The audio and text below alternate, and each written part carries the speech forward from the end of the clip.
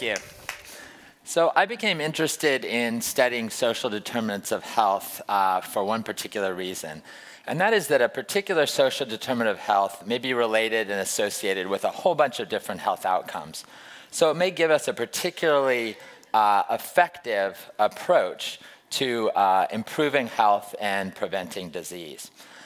So this is something that's been known kind of anecdotally, but I was able to work with colleagues here recently, Chirag Patel, who's now at Harvard, John Ioannidis, and Mark Cullen, to try to quantify this for one particular social determinant of health, income. And our question was, how many risk factors for disease is this one thing, income, actually related to? You might imagine that there'd be a lot of particular bias in the studies that are published. Not many people want to publish a study that says income isn't associated with this risk factor. So we were curious to kind of quantify this in an unbiased way. So we looked at income and 330 different risk factors for disease. And what we found, the depth of those associations and strengths of those associations even surprised me. We did an out-of-sample validation, counted for multiple comparisons, and what we found is that there were 66 out of these 330 risk factors that were pretty strongly associated with income. And these were really over a wide range of things. So they included things like blood lead, exposure to mercury, HDL cholesterol, and a lot of components of diet that came from eating more fruits and vegetables. And so this kind of supports the general idea that if we can focus on social determinants of health, it might be a particularly effective way to kind of supplement what we're doing at an individual level with drugs or sort of more targeted interventions. I want to be clear that I don't think those are sort of mutually exclusive options. It doesn't mean, well, we should stop treating people with statins, for example. It just means by addressing social determinants of health that all of those sort of individual targeted things can get a boost, and we can really have a potentially cost-effective way to do a better job of improving people's health. So you may be saying, well, this seems pretty complicated. All of these things, if they're very correlated with each other. And the answer is yes, this is pretty complicated. So this is a paper that I worked on with my colleague Bob Hyatt up at UCSF, where we put together a model of how socioeconomic, behavioral, biological, and things in the physical environment were related to breast cancer incidence. And so what we did is over a period of several years, we've gotten people together with expertise in each of these areas and kind of mapped out how all these things are related. But this is still kind of a very simplified version of the way social determinants probably actually work. One of my favorite posters that maybe you've seen before is from Roche on the cellular and molecular pathways. So I used to have this on my office wall for a while as kind of inspiration. So this is what many decades of work in molecular biology has shown us for the way the body works and the complexity of these biological pathways. And so this is kind of my goal of what I think. I don't think the social world is necessarily any simpler than that. And so we want to start taking approaches to kind of recognize the complexity. But that does come with some challenges. So how do we make sense of this when things are so correlated and so complicated? And I think here, too, we can also, in the social determinants of health field, learn from what's been done in molecular biology. And so one approach is kind of taking an approach with social determinants of health that's similar to the GWAS approach used in biology, where we take a whole bunch of genes and we look at a prediction model of what predicts a particular outcome. So I've been doing this in a smaller way over the years with a number of colleagues. Here's just an example of looking at a number of psychological and social factors and how they predict onset of adolescent obesity among girls. We're able to sort of confirm a lot of findings that were known in the literature, so income and education were important predictors. But by casting this wide net for a whole bunch of different risk factors, here we were only looking at 100, but it was sort of more than what's been looked at typically. We were able to kind of find potential new causes of the onset of adolescent obesity, things like anxiety, interoceptive awareness, and many things having to do with eating disorders that were also related to higher weight gain among girls. But one thing I've noticed in this work over the years is that what we see in social determinants of health is similar to what we see actually in GWAS studies. So on the right here are the size of association between different SNPs, genetic mutations or genotypes for obesity. So we have these really strong effects like FTO, and then they get a little weaker, and then weaker and weaker still. And what we found lately in genetics, I mean, 10 years ago, people were thinking, oh, there was a gene for this, gene for that, or even sort of, a top hit sort of world. But what's happened now is we found, okay, it's not this 5 or 10 genes for a particular complex trait like obesity, but it's actually thousands of different genes with tiny, tiny effects that actually add up to sort of a substantial genetic component for disease. So what we're doing right now in social determinants of health, we're still in this sort of top hits era, where we're, based on our data sets, are really kind of only identifying a few factors that are related to diseases or risk factors such as BMI. But I think where we need to head is sort of looking at this sort of tail of the distribution that we're now seeing in genetics, and that there may be really thousands of other factors that we're beginning to measure, but that we haven't analyzed yet, that may be important things to think about in terms of targeting social determinants of health. So how did this happen in genetics? We're here at a big data conference. It was because of big data. So, 10 years ago, and it's amazingly, we were talking about this sort of at the beginning, the 7 years that we've been here. I mean, really, just in those 10 years, the sample sizes for the genetic studies have gone from around 10,000 up to many hundreds of thousands. So that's enabled an identification of these sort of small effect gene sizes. And I think we need to do the same thing with social determinants of health research. Another sort of point of this slide, actually, is a point that Dr. Bibbins-Domingo brought up earlier.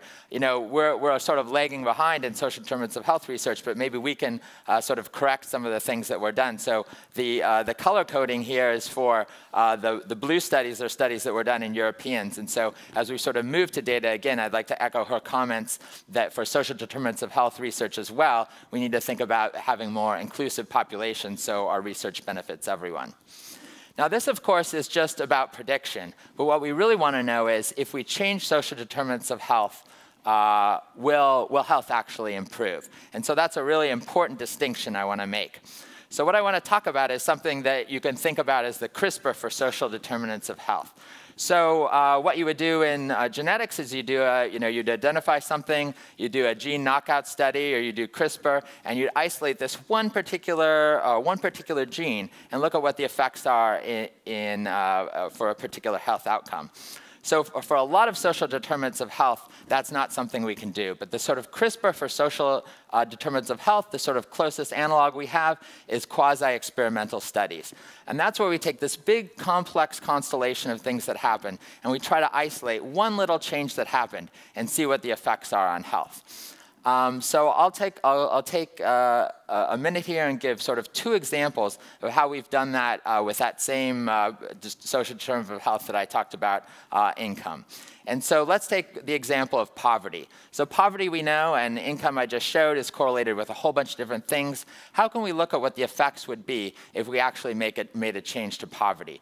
You may be thinking, oh, that's impossible. We've been trying to get rid of poverty, for many, many years. How does this even happen? Well, actually, every day, you can just pick up a newspaper and find ways and policies and little things that are happening and big things that are happening to change poverty and change the influence and the meaning of poverty for different people.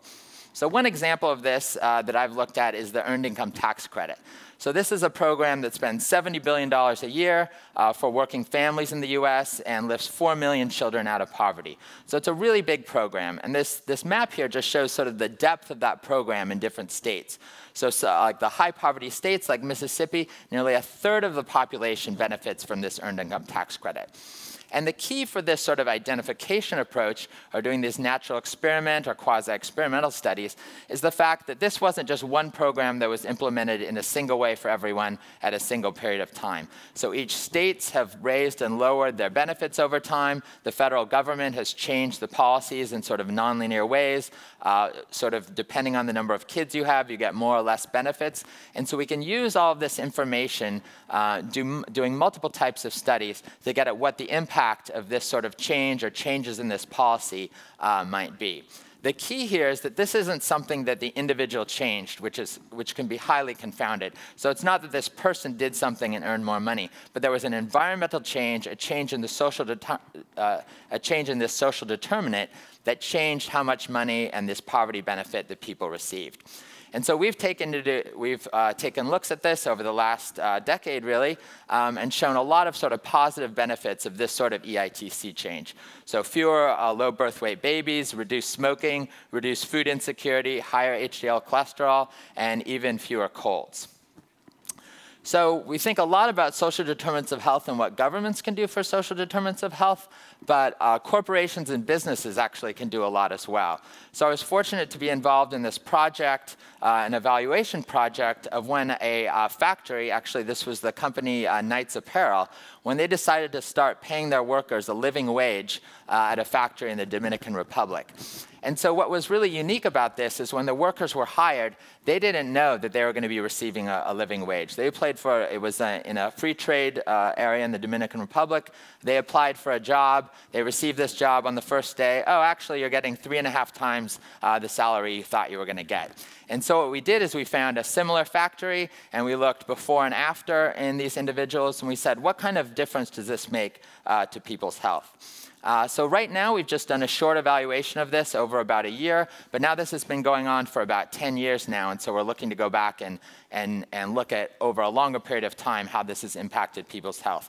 We found fewer depressive symptoms, higher self-rated health, more protein intake, and more money spent on food from grocery stores rather than convenience stores. So I'd like to conclude here by saying and acknowledging, yes, things are very complex. This is not an easy thing to do, but by taking the time and learning from the approaches that have been done in sort of other fields, especially molecular biology, but in particular using big data, I think we can really make progress in understanding social determinants of health. First of all, through environmental-wide association studies, we're really casting a wider net on the factors that we consider. So not kind of staying with the same 5 or 10 things we've studied for many years, but really expanding to sort of thousands of different things, thousands of things that are measured with mobile devices, measured through geographic information systems, and from other sources of administrative data. And then critically, we need to take what we learned there and look at things that have actually changed in the environment and do what economists and sociologists and epidemiologists have been doing for many years, and look at how these changes affect health outcomes. But the key there, again, is that I think what we've been able to do in the past has been really limited, because just like that that arc of those genetic data I showed, I think a lot of these are very sort of small little impacts that accumulate. So we really need these large multi-100,000 person sample sizes in order to make progress. But it's a super exciting time. I think now is the time that we're going to be able to achieve this, and hopefully we can all do that. Thank you.